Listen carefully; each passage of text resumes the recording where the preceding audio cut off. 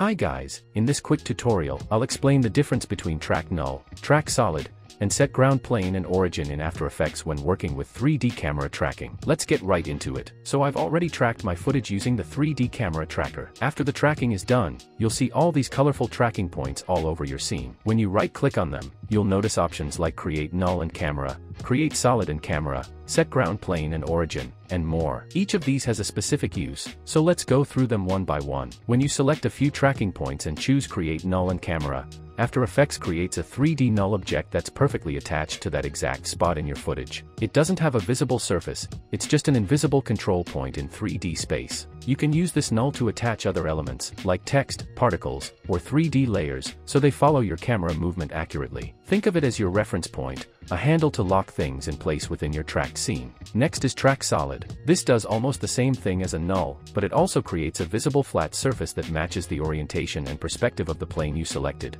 So when you choose Create Solid and Camera, After Effects adds a solid layer that sits exactly on that surface in your footage. This is super useful when you want to place textures, screens, or effects on real surfaces, like walls, floors, or car. And here's an important tip: Track Solid is often better to use because it gives you a visual reference inside your 3D scene. You can always see where your tracked point actually is, and it makes it much easier to control and position your elements later. It's especially handy when you have multiple track points. The solid helps you stay organized and see what's going on at a glance. Now let's talk about Set Ground Plane and Origin. This one doesn't create any new objects. Instead, it redefines your 3D space. When you choose this option, After Effects uses your selected track points to tell the After Effects, "This is my floor, and this is where I want my 3D world to start." So the scene will shift so that the chosen plane becomes your ground, and the point you click becomes the center of your 3D world. That's the origin point set all to 0. This is very helpful before adding 3D text or elements, because it aligns your world properly and keeps everything easier to manage. And that's it for this tutorial. Now you know exactly when to use Track Null, Track Solid and Set Ground Plane Origin. Try them out in your next 3D track and you'll instantly feel the difference in control. Thanks for watching. Drop a like if this helped, subscribe for more quick After Effects tutorials, and I'll see you in the next one.